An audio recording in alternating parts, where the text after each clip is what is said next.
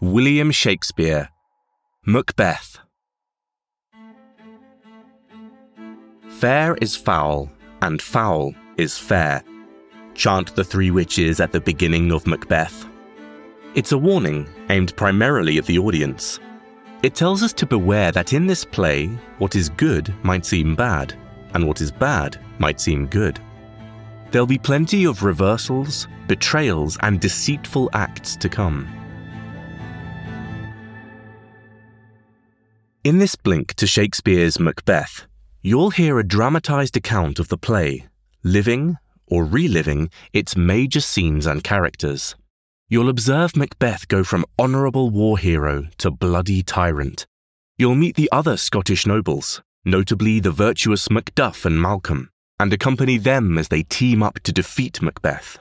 And, last but certainly not least, you'll hear from the infamous Lady Macbeth, whose hateful utterances will run chills down your spine. Let's begin. Act 1. Thunder booms and lightning crackles as three bearded women enter the stage. They're witches, and they must decide when next to meet. Perhaps when the nearby battle is finished. Yes, that'll do. At sunset, they'll meet upon the heath and speak to Macbeth. Fair is foul, and foul is fair, they chant as they exit. Elsewhere, King Duncan of Scotland receives a battlefield report. His generals, Banquo and Macbeth, have defeated the opposing Norwegians, led by the traitorous General MacDonald. Due to his betrayal, King Duncan strips MacDonald of his title, Thane of Cawdor, and awards it to Macbeth. In the next scene, thunder strikes again, ushering in the three witches. They hear a drumbeat. Here comes Macbeth. Macbeth, accompanied by Banquo, approaches. Each witch hails Macbeth differently, as the Thane of Glamis, the Thane of Cawdor, and finally, as King. As for Banquo, they hail him as lesser than Macbeth and greater, and say that his children shall be kings. Macbeth is Thane of Glamis, this he already knows. But Thane of Cawdor? And King? Why would the witches address him as such? Before any of his questions can be answered, the witches vanish. While Macbeth and Banquo stand, puzzled, two other Scottish nobles enter. They tell Macbeth that Duncan has just pronounced him Thane of Cawdor. Macbeth is shocked. One of the witches' pronouncements has already come true. Can he truly be destined to be king too? Afterward, Macbeth and Banquo greet King Duncan. Duncan names his son Malcolm his heir, then declares that he'll soon visit Macbeth at his castle, Dunsinane. Hearing Duncan's declaration regarding Malcolm, Macbeth is incensed. Malcolm clearly stands in the way of the kingship. Immediately, he feels himself struck by black and deep desires, and asks the stars to hide their fires so his wishes remain invisible. He's beginning to imagine the terrible deeds he might soon need to commit to obtain kingship. Next, in advance of his own and Duncan's arrival at Inverness, Macbeth writes a letter to his wife, Lady Macbeth, informing her of his new title and the witch's predictions. Immediately, Lady Macbeth begins to have megalomaniacal visions. They must plan for Macbeth to murder Duncan so Macbeth can take the kingship. But is Macbeth enough of a man to do the deed? She worries about his nature. It's too full of the milk of human kindness. She'll have to influence him with some of her own, much more ruthless nature. A messenger enters to announce Macbeth and the king's imminent arrival, and Lady Macbeth resumes her machinations. She calls for spirits to unsex her and fill her from head to toe with direst cruelty. She wishes to feel no remorse, for her womanly nature to disappear so as not to interfere with her bloody mission. After the chilling speech, Macbeth enters, and Lady Macbeth tells her husband what she wants him to do. Macbeth stops short of agreeing, but says they'll speak again. In the final scene of Act 1, Macbeth wishes for the assassination to be over as quickly as possible. He admits feeling guilty about the plot, Macbeth is the host after all, and should be protecting the king from prospective murderers, not planning to do the deed himself. Plus, the king's virtues are obvious. Won't the heavens object to him being so cruelly killed? Here, Lady Macbeth enters. Macbeth tells her that he no longer wants to go through with the murder, but Lady Macbeth won't hear it. She questions his manhood and tries to rile him up. She tells him that she, who has felt a mother's tender love, would murder her own baby, and brutally at that, if she'd previously committed to doing so. She tells Macbeth to screw his courage to the sticking place and get it over with. She and his 2 chamberlains will get Duncan drunk, and then Macbeth will murder him. At last, he agrees. Act 2. It's past midnight as Act 2 begins. Banquo and his son Fleance walk the corridors by torchlight. Despite the hour, Banquo can't sleep, and his mind is filled with cursed thoughts. Macbeth enters, quietly, and Banquo questions why he's still awake. Banquo then tells Macbeth of a dream he had last night, of the weird sisters. Macbeth lies and says he hasn't been thinking about them. Banquo and Fleance exit, leaving Macbeth alone.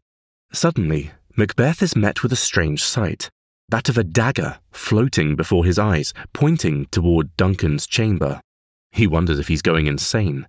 As he continues to gaze upon it, the dagger grows more detailed. Gouts of blood seem to materialize on it. Eventually, the bell rings. Macbeth's signal to head to Duncan's chamber and murder him. After the deed is done, Macbeth and Lady Macbeth rejoin.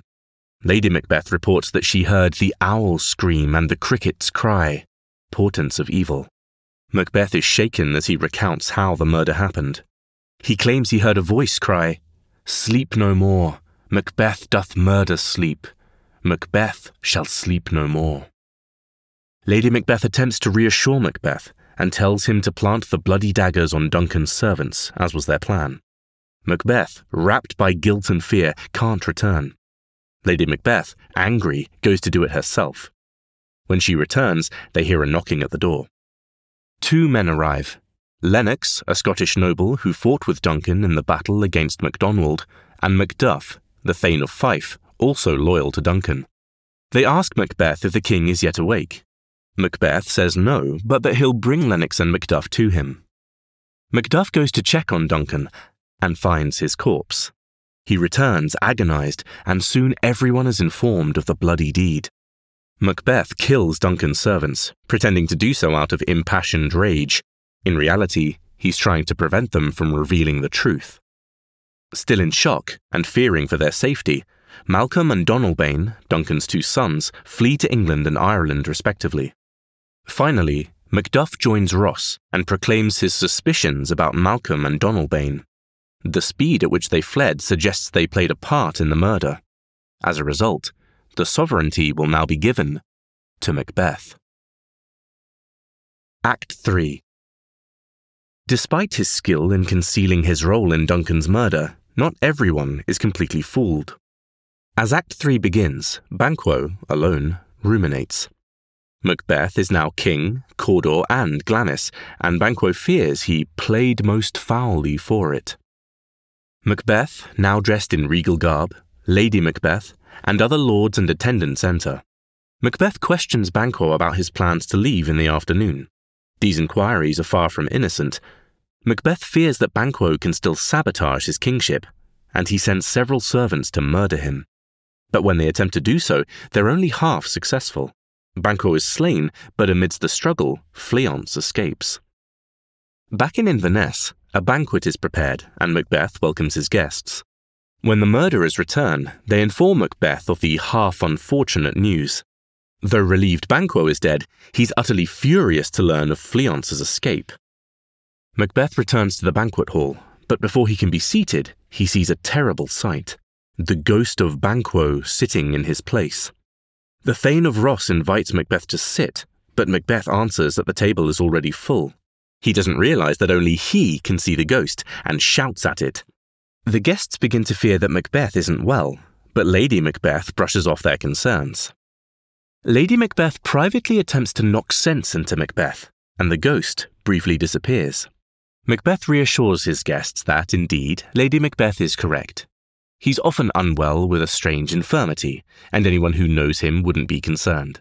He calls for a drink to our dear friend Banquo, whom we miss. At this, the ghost reappears, and Macbeth once again becomes agitated. He commands the ghost to quit his sight and rails against him until the ghost disappears again. This time, Lady Macbeth asks the guests to leave, and they do. Macbeth and the lady are left alone in the hall. Macbeth utters that blood will have blood, and that he has strange things in head that will to hand. He fears that there are more deaths soon to come, and that he can't but act on his terrible thoughts. In the final scene of the act, Lennox and another lord discuss the strange happenings. How monstrous it was for Malcolm and Donalbain to kill their own father, and how noble it was for Macbeth to kill the two delinquents, Duncan's servants. As for Macduff, he has to reveal himself a traitor, having fled to England to join Malcolm and Donalbain in preparing for war. Act 4. Just as in Act 1, Act 4 begins with thunderclaps.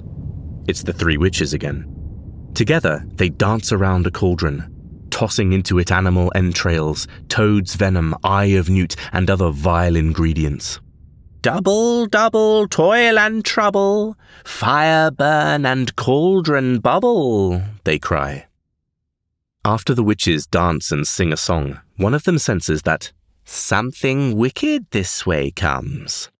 Macbeth promptly enters and says that he's conjured them to answer his questions. The witches cast a spell, and 3 apparitions come to deliver more prophecies. The first apparition is the head of a suit of armor. It cries Macbeth's name and then tells him to beware Macduff, the Thane of Fife. The second apparition appears after it, a child covered in blood. This apparition tells Macbeth to be bloody, bold, and resolute, and to scorn the power of man, for none of woman born will harm him. After hearing this, Macbeth exclaims that he no longer fears Macduff, but that he'll have him killed anyway just to make sure. There's a clap of thunder, and the third and final apparition appears. It's a child wearing a king's crown and holding a tree in his hand. He tells Macbeth to be lion-mettled, proud, and take no care of his opponents. Macbeth will never be vanquished until Great Burnham Wood to high Dunsinane Hill shall come against him. Macbeth is again emboldened. It's impossible for anyone to uproot a forest and bid it to move. Yet he's not fully confident. He begs to have one last question answered. Will Banquo's children ever reign in this kingdom? The witches warn him to seek to know no more, yet Macbeth insists. The cauldron sinks into the earth, and a procession of 8 kings appear, the last one holding a mirror. Bringing up the rear is Banquo. Macbeth is shaken when he realizes that all 8 of the kings resemble Banquo. And the horror doesn't cease, because within the mirror held by the 8th king, Macbeth sees the reflections of many more kings. The witches dance again and then vanish. Lennox enters and informs Macbeth that Macduff has fled to England. He resolves immediately to seize Macduff's castle in Fife and murder him, his wife, and children. In England, Malcolm and Macduff mourn for their country. They both now believe that Macbeth is a traitor and a tyrant. They also discuss sin, and Malcolm confesses that if he were to take the throne, he'd be an even worse tyrant than Macbeth. He's full of vices, especially lust and avarice, and he possesses no kingly virtues. After these confessions, Macduff lets out an outpouring of frustration. Not only is Malcolm unfit to govern, he's even unfit to live. Who is worthy of ruling this miserable, weeping Scotland? Malcolm then admits that he was lying. In fact, he's never lain with a woman and hardly ever coveted his own possessions. He was merely trying to obtain a true sense of Macduff's character, to see if he'd lie to gain Malcolm's favour or reveal his true feelings. Macduff passed the test. Ross then enters and informs Macduff of the terrible news. His castle has been attacked, and his wife, children, and servants savagely slaughtered. Malcolm tells Macduff to dispute it like a man. Macduff answers that he will, but that he must also feel it as a man. These people were everything that was most precious to him. How could heaven see this and allow it to happen? At the end of the act, Macduff vows to kill Macbeth. Act 5. A doctor and a gentlewoman stand in the chamber, discussing the recent malady of Lady Macbeth, sleepwalking. She's been repeatedly rising from her bed at night, throwing off her nightgown and writing secret letters. Hold, that's Lady Macbeth now. Her eyes are wide open and she's holding a taper candle. She appears to be rubbing her hands in a strange fashion, almost as if to wash them. "Out, damned spot! Out, I say!" cries Lady Macbeth. She appears to believe her hands are stained with blood and wonders whether they'll ever be clean. Still muttering to herself, Lady Macbeth returns to bed. The doctor and the gentlewoman observe, astonished. The doctor says that this is beyond his practice. She needs divine intervention, not medical help. Elsewhere, the lords of Scotland are preparing for battle against Macbeth, led by Macduff, Malcolm, and Malcolm's uncle, Siward. They're gathered near Birnam Wood, the self-named forest from the Weird Sisters' prophecy. Meanwhile, Macbeth fortifies Dunsinane. Back at Birnam Wood, Malcolm gives his command. Every soldier should take a bough from the tree and hold it before him. This, he figures, will disguise them and make it difficult for Macbeth's forces to estimate their numbers. The scene again shifts to Macbeth. While boasting of his castle's strength, he hears some women cry. A servant enters and delivers dreadful news. Lady Macbeth is dead. Shocked, Macbeth delivers a short but poignant soliloquy. "Tomorrow and tomorrow and tomorrow," he cries, mourning the unceasing meaningless of life. Matters only get worse from here for Macbeth. Another servant enters and tells him he's seen a strange sight. As he was standing watch, he looked toward Birnam Wood and could have sworn he saw it move. Macbeth now has cause to fear. This could represent the fulfillment of one of the prophecies. Malcolm's company beats its drums and the battle commences. During it, Macbeth kills young Siward, son of Siward. After the slaying of young Siward, Macduff enters, searching for Macbeth. He vows that his revenge shall be exacted. When he finds Macbeth, they duel. In the midst of it, Macbeth warns him that his life can't be taken by one of woman born.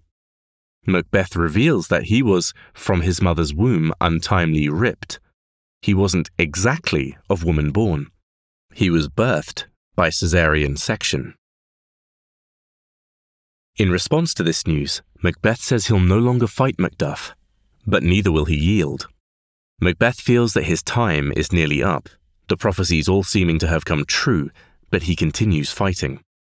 Finally, Macduff strikes a fatal blow. The tyrant Macbeth is slain. Quickly, Malcolm's forces completely overtake the castle.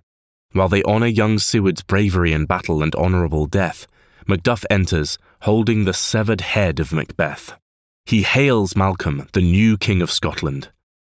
In the very last few lines of the play, the audience learns that Lady Macbeth's death wasn't a natural one, but suicide.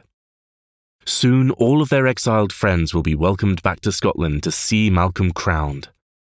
With that, there's a flourish, and all exit.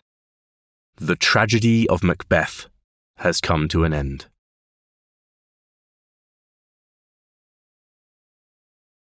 In the theatre world, it's alleged that Macbeth is a cursed play. For this reason, it's taboo to refer to it by its real name. Instead, people call it the Scottish play. Though it's unlikely that the play is actually cursed, it's easy to see why an air of eerie mystique surrounds the drama of the Scottish general. Full of prophecies, witchcraft, murders, madness, and dark desires realized, it gives voice to some of humanity's greatest fears. Do we control our fate? What happens when ambitions go too far? Does the more just side always emerge the victor? These questions, and many more, are left open-ended by Macbeth. One we can answer, though, is, what about the prophecy that Banquo's sons would be kings? At the end of the play, it's Malcolm who is crowned, not Fleance. In Shakespeare's time, the audience would have understood that this was a reference to the current King of England, James I, who was said to be a descendant of Banquo. So, even though we don't see this happen in the play itself, we can assume that Banquo's descendants do become kings. Eventually.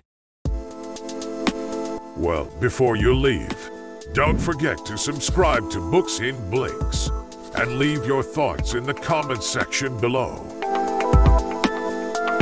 Also, check out the other titles in our playlist.